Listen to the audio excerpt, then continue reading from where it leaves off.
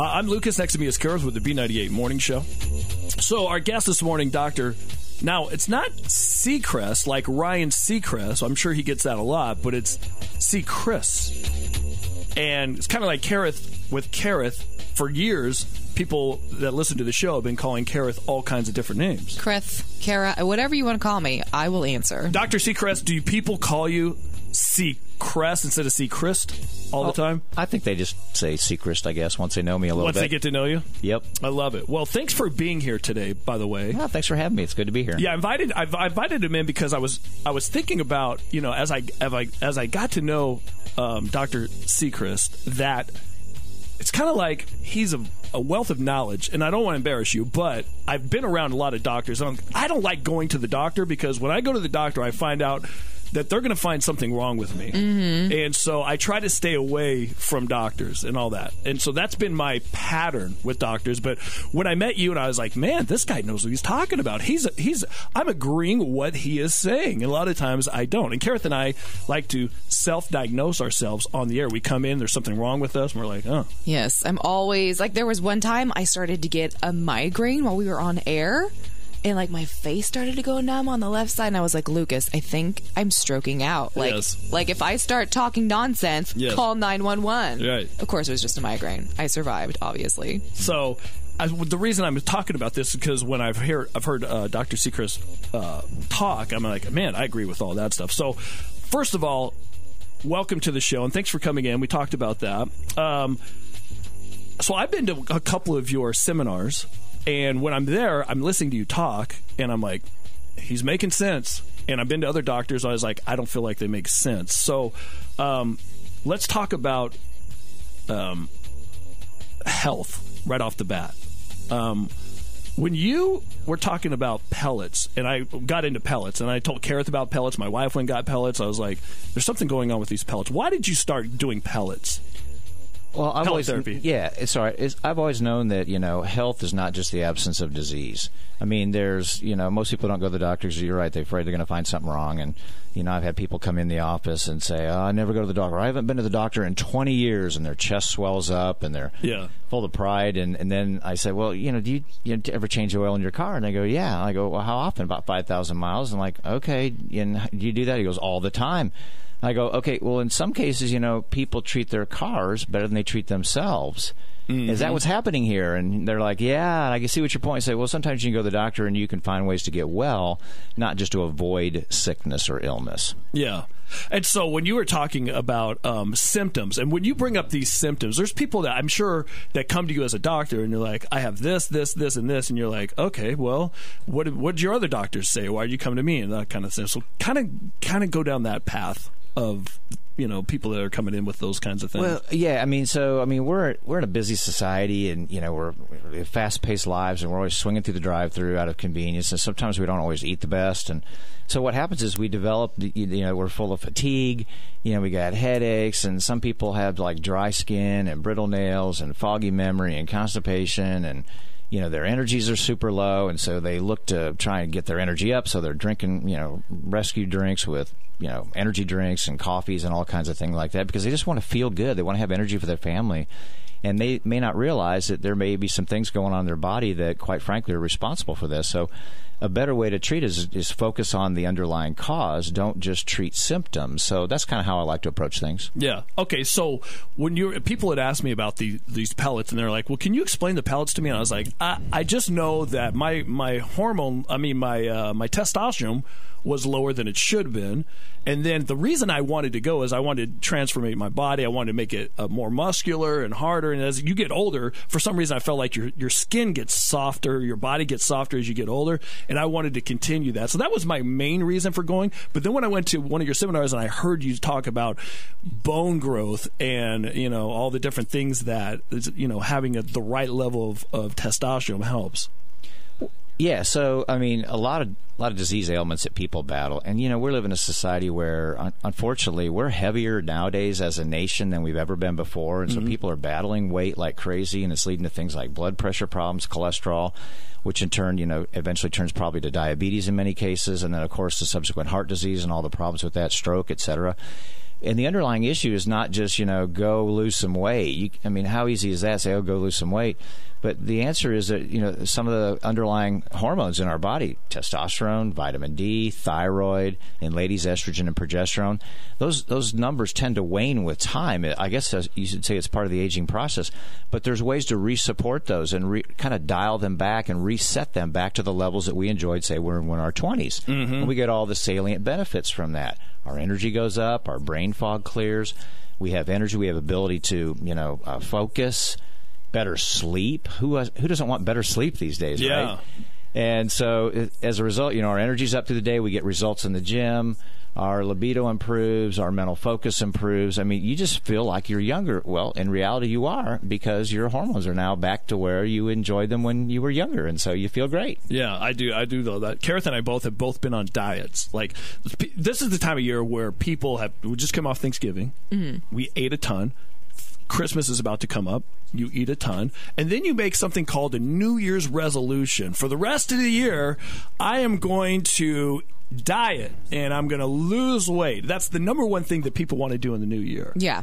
And how many times have you and I been on a diet to where it's like, well, I'm not doing that again? I have been on a diet since 6th grade. I really have. And I feel like there's something broken in my brain because I know all the things I should do, but I can't make myself do it. You know what I mean? Like, what is the thing that's broken in my brain? I haven't yet been able to pinpoint it and fix it. Well, you're not alone. People, diet, they just got the extra pounds that they don't want, like, or need, and they're trying to get rid of them. So sometimes they'll restrict their calories. But really, I'm not a big believer in diets because I just think diets don't work. If you think I'm wrong on that, just ask anybody who's been on a diet. They've been on at least one or more. And, just look out there. There's 4,000 plus different diets at any one point in time. To me, that says there's no one good one. So instead of focusing on diets, which is what people do, people diet and exercise, but athletes, they have a different mindset. Athletes think differently. All right. Athletes fuel their body and train. So if you think of yourself as maybe a calorie-burning machine or a fat-burning machine, which is really what we are, why not think about, okay, what fuel can I add? And then utilize that to lower your, increase your energy expenditure, and then you make a lifestyle change. And the thing I like about, one of the things we do is we don't really put people on a diet because, again, I don't believe they work. Instead, we begin slowly, incrementally coaching them on how they can make small little incremental lifestyle changes. And we think addition, not subtraction. So that's kind of how we handle it. Okay, so because we've been on diets before, and you're like, well, this isn't working. And there's some people that are all vegan, and some people that do all meat. What's that meat diet? What's it called? The low carb, the Atkins. I thought, I tried the Atkins one time. I felt terrible. Literally terrible when I tried it. I tried it for like a week, and I never felt worse in my life. I ate nothing but meat, like it said in there, and I was like, this can't be good, because they're saying you're going to lose weight on this. I feel like it was the worst thing I could have done. Yeah, this is the funny part for me with like a low carb. I actually feel really good on low carb, and I have migraines, and that's the only thing I've found that actually affects my migraines. But as soon as I eat a carb again, I gain back more weight than I ever lost. It's happened every single time, so that can't be good. You know what I mean? It's hard on your system to do all that, and so the reasons diet don't work is you have to eventually come off the diet. Yeah. And so as soon as you go on one, it might work for the short term, but why sacrifice a principle for a temporary gain? Mm-hmm. Why not begin incrementally adding? And again, I love this concept of addition, not subtraction. So diets tend to be subtraction concepts. Yeah. Oh, I got to cut out this. I can't eat any more of that, and I can't have any more these drinks. And then at some point, you kind of say, okay, I'm done with it, and I want to get back to where I was, and then you regain the weight. And the one guy told me he gained all the weight that he had lost plus interest. Oh, and right. So it's better just to make small incremental changes. So I like to think addition. Hey, what new foods can I add in that are actually good for me? I'm fueling my body. What can I put in? Oh, that tastes really good. What else you got? And then you start adding these new recipes and things that are healthful.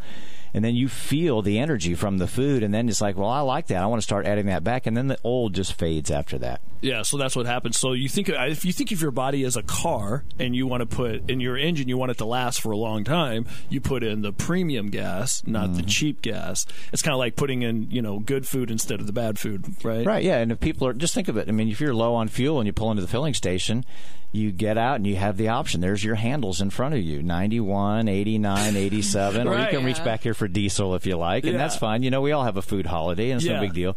But eventually, the engine's going to respond to the fuel that you're putting in it. Yeah. So I kind of think that's helpful for us to think about, when you're showing up to the filling station, what am I putting in this time? This time of year, I can understand people take a little bit of break and all that, but the focus in the new year, there's all the resolutions. But why not start a resolution to say, I'm going to learn to live better. I'm going to learn to be healthier. I'm going to learn to focus on my health, not just avoid disease. So what are some of those small incremental steps people can take when you're at the very beginning and you are tired and it takes a while for those food and that mindset to change? How do they what's a small incremental step that will just get them working toward that goal before they even feel like they have the energy to get out and exercise? Right. I mean, start with maybe looking at some video clips on YouTube or something that kind of motivates you. Get your mindset right. And there's motivational clips out there. But ask yourself, what do you want to do? I mean, think about, okay, 3 months from now, 6 months from now, a year from now, what do I actually want to look like? Yeah. Focus on your physical appearance. Not that you're going to worship it or make it your God, but just, this is the only place I got to live currently. It's my temple.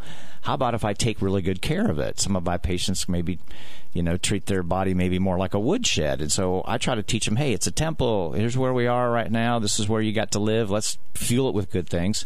So simple things you can do is, find a motivational step and then find someone that knows what they're doing as it relates to fueling your body with the good foods that you need. And so I would say a step is, get involved in some kind of program. Yeah.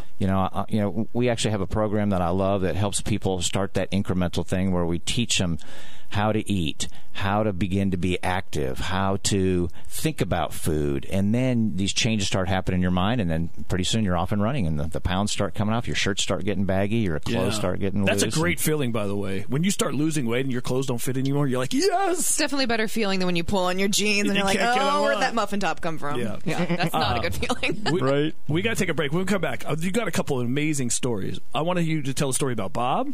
And I want to talk more about also I was talking about going dairy free because in Kareth and her house, they went dairy free and her husband lost 20 pounds. Yeah, that's the only thing he did was cut out dairy. Yeah. Instant weight loss. I do want to talk a little bit about that too. So when we come back, more with Dr. Seacrist. Lucas and Kareth, who knew they were inspiring teachers? I love your nutty news, and I also you go to a happy place in the morning. Because you're a school teacher, but you're actually getting your lesson plan from our morning show. Exactly. So we're teaching teachers how to teach their kids, Kareth.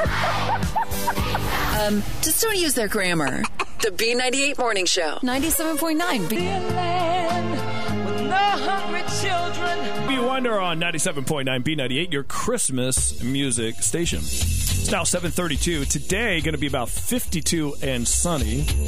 Welcome into the B98 Morning Show. I'm Lucas. Next to me is Kareth. Next to Kareth is Dr. Seacrist, who's basically our Wichita Dr. Oz. Or, I don't know if that offends you, because my wife used to come home and was like, well, we're doing this because Dr. Oz said it. And people look at Dr. Oz like he is like the man. And I was like, I don't know if I know everything, if I believe everything Dr. Oz says. But so far, my relationship with Dr. Seacrist has been things that he has told me have been true, so I like that, and I trust you.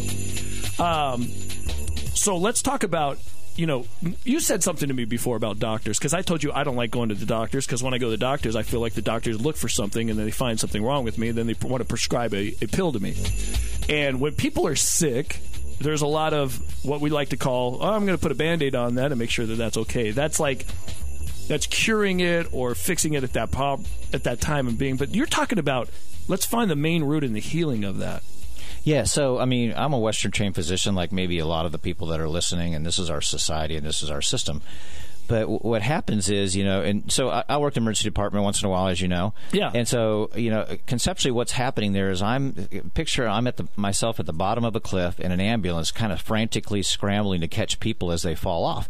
You don't come to the emergency room because you're bored. You come because you got something, you have a perceived something that's serious and you need its attention, you need it now. Yeah. And so we have to fix that, and I get that, and that's called fixing and curing. But what is better than that is, what about if we could just put up a guardrail and you never fall off in the first place? What if that were possible? Mm-hmm. See, I believe that it is, and that's more of a functional approach to medicine. Mm-hmm. And to do that, you can't just stop at fixing and curing, and that's what Western-trained docs are trained to do. we're taught the patient comes in with this illness and they have this symptom or this problem. You offer them this fix or this cure or surgery or what have you because they need that at the time. But what if you could search for the cause?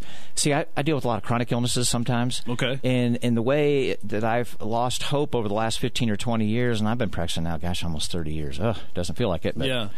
The whole issue is that if you look for the underlying issue, oftentimes you can reduce or eliminate the need for the fix and the cure. So I focus on healing, looking for that underlying root cause, maybe peeling back the layers of the onion and say, why is that person coming in the first place? There's something down there that we can really affect, and then we can reduce, like I said, or eliminate the need for the fixes and cures in the first place.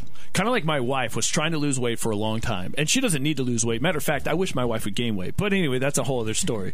So she wants to lose weight, right? So she'd been trying to lose weight, and nothing would work. And she changed her diet, and she worked out, and she did all the things that she was supposed to do.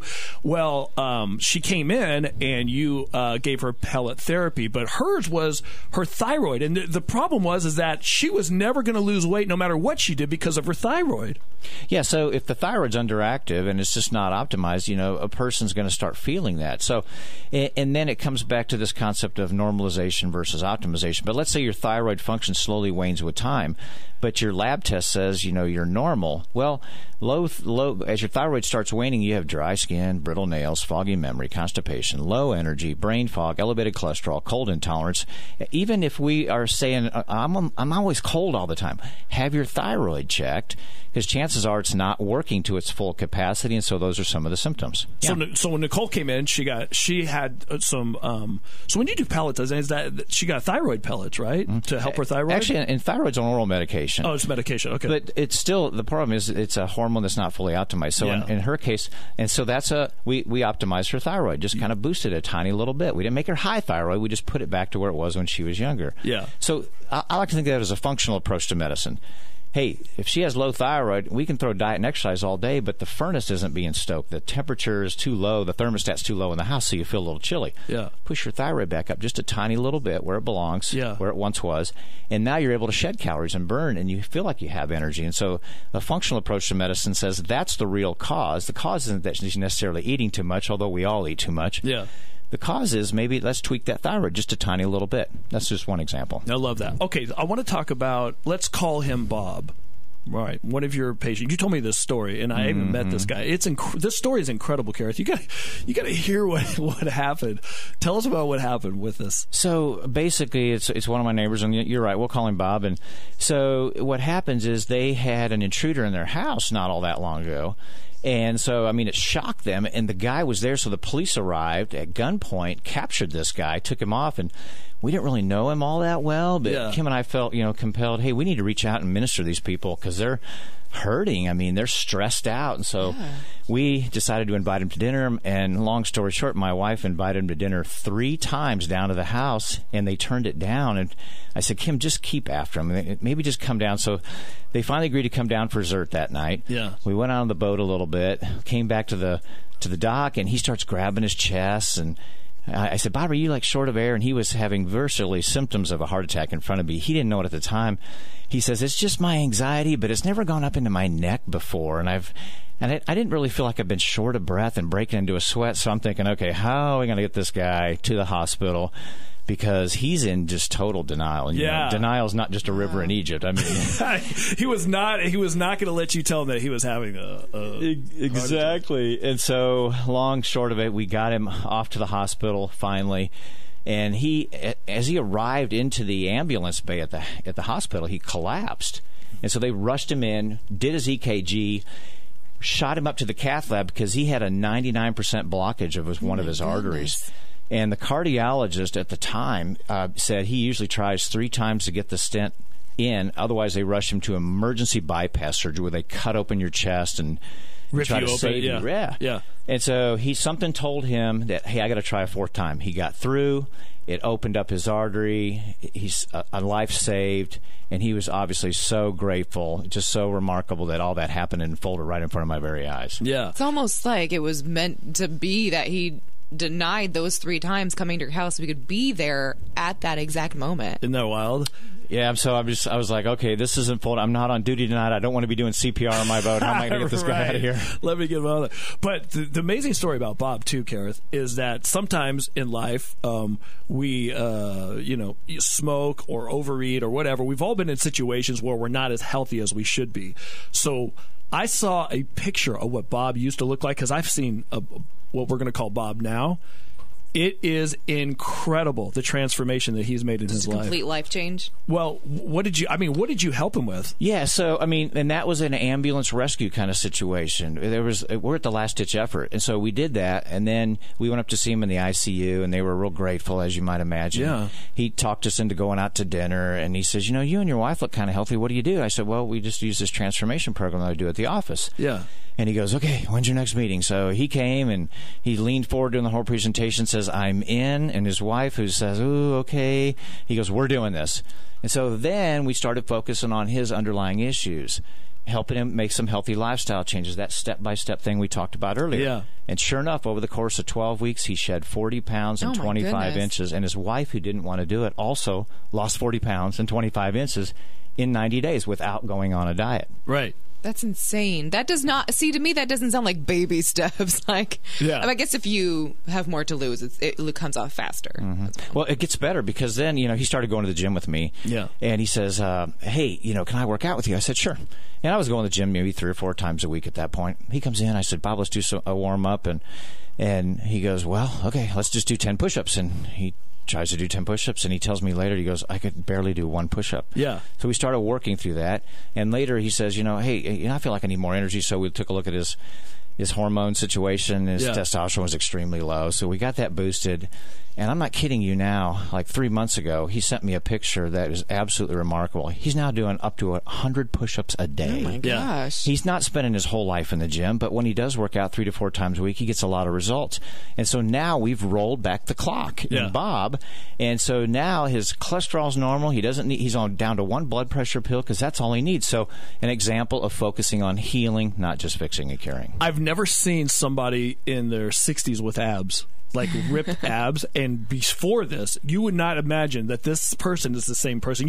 Sometimes when you look at pictures, before and after pictures, you're like, that's a scam. There's no way that happened. You ever seen those in magazines? But I saw. It's incredible. I love that story of perseverance where he couldn't even do 1 push-up. Because sometimes, I've been in better shape for sure in my life. And now when I go to the gym and I can't run as long as I used to or do as many push-ups as I could before, you feel like, well, what's even the point? But then you got to trick yourself into thinking this is where you start. The only way to get to that point I want to be is to do 1 push-up and then the next day do 2 push-ups. Yeah. Yeah, and it gets even better because then it starts affecting the people around you.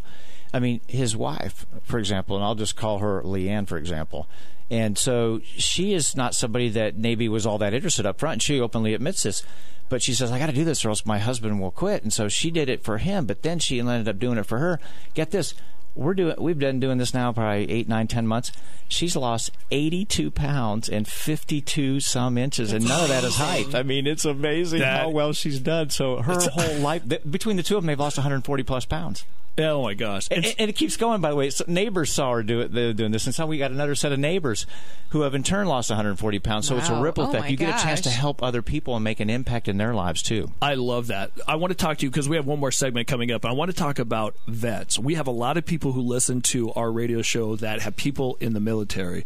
And you do something for the vets that is incredible. I want to talk about that next. Here we go. The B98 Morning Show. Give us your name, your work, and the time you turn the radio on. Shirley. Shirley, what are you doing this morning? I am working. Where do you work? St. Francis. You're already at work? Yeah, 6 o'clock. Look at you. And as soon as you get to work, you turn B98 on immediately. Yes, I do. Can't everyone be like Shirley? 97.9. 97.9 B98, your Christmas music station. Welcome into the B98 Morning Show. I'm Lucas. Next to me is Kareth. Next to Kareth is our guest today, Dr. Seacrist. Now, he's been in medicine for a long time, and you've, in and out of the ER at Wesley. Matter of fact, we had a nurse from Wesley yesterday who listens to the show, called in. I said, Dr. Seacrist? She's like, I've heard of him, so you got a reputation. People know you. Oh, boy, I hope it's good. You're famous.